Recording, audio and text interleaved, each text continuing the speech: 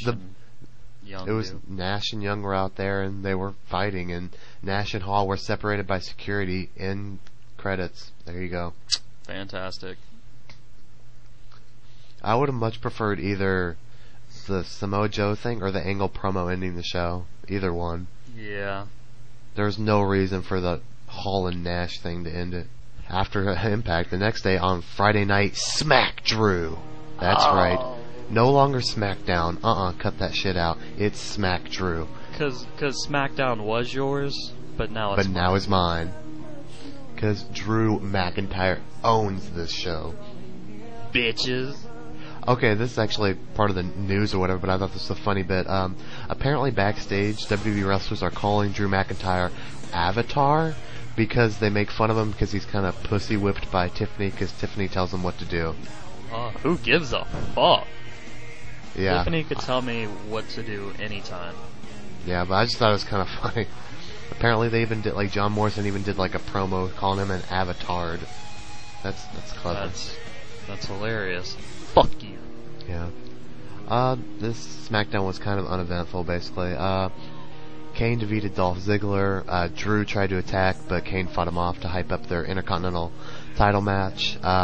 Crime Time defeated the Dude Busters. Aw, damn.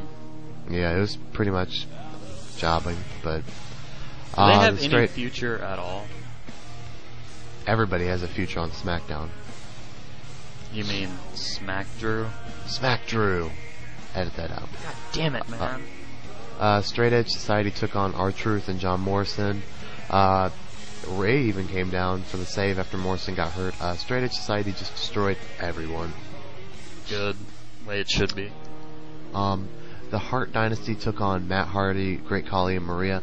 Okay, are they trying to beat, like, the Crime Time record? I think they're trying to be like, how many times can we have Hart Dynasty face off against Khali and Matt Hardy? Like, they're trying to, like, beat the old... Why the fuck is Matt Hardy and Great Khali still teaming? I thought that was, like, for 1 week. Why are they... No, they've tagged for, like, a month or two. I know! I thought that was going to be, like, a one-time thing with them dancing and shit, but no. I guess... And then they throw Maria in there, like, what? Yeah, I guess they're trying to make Maria kind of like, almost like Lita, because, like, Hardy was, like, helping her after the match, and he was, like, you know, being all, like, nice and stuff, so. Yeah. Next week on SmackDrew is going to be Michelle McCool versus Mickey for the women's title, and Vicky will be the guest referee. Oh, what a heel. Heel. In the main event, Edge versus Batista. Edge's first singles match back. Didn't get very far because Undertaker came down and attacked Edge, and then Jericho came down and then attacked Edge, so kind of just beat on this day. Get your ass kicked. Yeah. And we're gonna move on to the Elimination Chamber pay-per-view now. This started off with the WWE Championship Chamber. It wasn't better than the other chamber, but it had its moments. What did you think of it? I thought it was alright. I liked the Batista part. Like, that was the best part of the whole match. And what Batista part? He wasn't in the match. John Cena won. I was so excited when John Cena won. I was like, yes, Triple H, tap. Yes, John Cena's the new WWE champion. That was so exciting. And then, dun-dun. Yeah. And Mr. McMahon's like, here, let me hand you an invisible Money in the Bank. Here's your match. Yay. Because everybody likes cashing in their title shots after Elimination Chamber matches. Yay. Mm-hmm. Alright. So Batista came out and beat Cena, and he is now your WWE champion. Fantastic. The Intercontinental Champion. What is yours?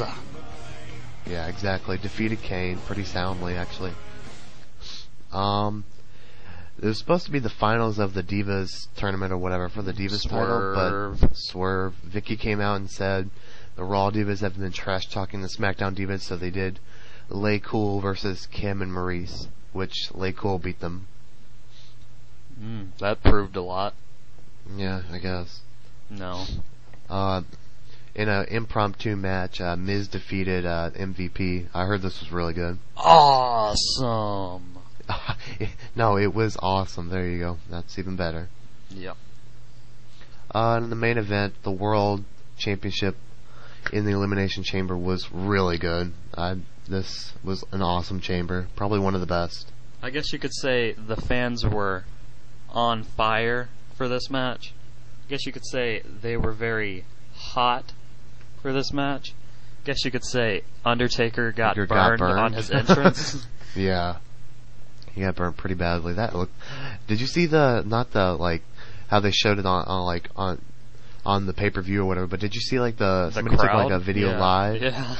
Oh, that looked horrible.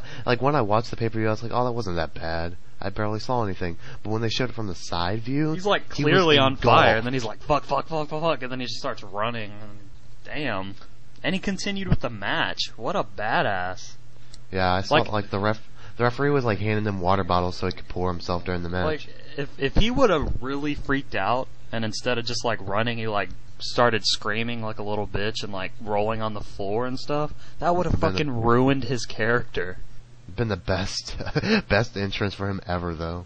Yeah, the Elimination Chamber was pretty good and everything. I liked how Undertaker, he was burnt pretty badly. If you looked at when the camera focused on him while he was inside of his pod, you could see his whole chest was completely red. I know how you talk shit about Undertaker quite a bit. Okay, he actually did have a good showing in this. I was actually he was thinking fucking that. Burned. Yeah. And he was on Raw the next night, which was awesome to see. Yeah.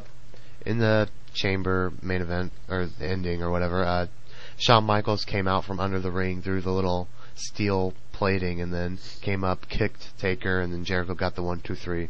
You knew world champion Chris Jericho, which moves us right along to Raw, which I was actually at live because it was in Indianapolis, Indiana. It was awesome. It was the best show I've been to live. It really was. How did the show start off? The show started off with actually Jericho cutting a promo about being the new world champion, which was awesome. Crowd was booing the shit out of it. All of a sudden Edge's music hits, and I was legit, when I was watching, I was like, oh, I kept, looking at the entrance, I was like, where's, come on, Edge, come out. And then I didn't even, by the time, he speared him, I just turned around, I was like, oh, holy shit. It was an awesome moment. Yeah. This is I'm excited for that match. Jericho and Edge. Yeah, so I mean, we've been calling that for a while. Quite a while. But still, it'll be awesome. Yeah. So Edge said he's going to face Jericho at WrestleMania. And then immediately, yes, Cena came running down or whatever, not running down, actually he was limping because he was hurt. He said he wanted, his WWE title rematch back tonight and everything, and Vince came out and he said, you can have your title match at WrestleMania if you defeat somebody tonight, and it'll be Batista, so he has to face Batista later that night. Yep. And right after that was the finals of the Divas tournament. Maurice won. She's the Divas champion now. That match was surprisingly long. Yeah, they did have a bit of a while. There was one, I don't know if you saw it on TV or whatever. I was kind of confused while I was watching it. There was some awkward spot where they went running towards the corner and Gail Kim did a moonsault or something. Oh yeah, that was fucking Maurice was nowhere near her and Gail Kim's like, fuck it, bam. Missed it. It was really weird. Yeah, everybody around me was like, what was that? I don't get it. And everybody was just kind of confused for a while. Anyway, the hosts are shown backstage. Jillian says she can sing better than Jewel, and so she tries to sing, and then Jewel says, no, you can't, and slaps her. So, pretty nice. Yeah, they were talking about it on Twitter, apparently. They were talking on what? They were talking about the slap on Twitter. Oh yeah, Kofi was like, damn, that's a slap.